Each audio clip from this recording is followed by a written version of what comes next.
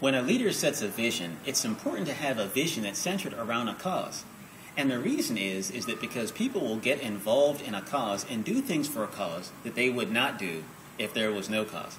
I love to use the example of our Olympic athletes who get up early in the morning, every morning for years, racing for the gold.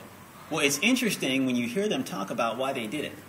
Interestingly enough, they don't say, so we can get these huge endorsements later. Instead, what they say is that we wanted to have the experience of standing on a platform with the U.S. flag draped overhead, representing our nation, and hearing the national anthem in the background. It's about the cause.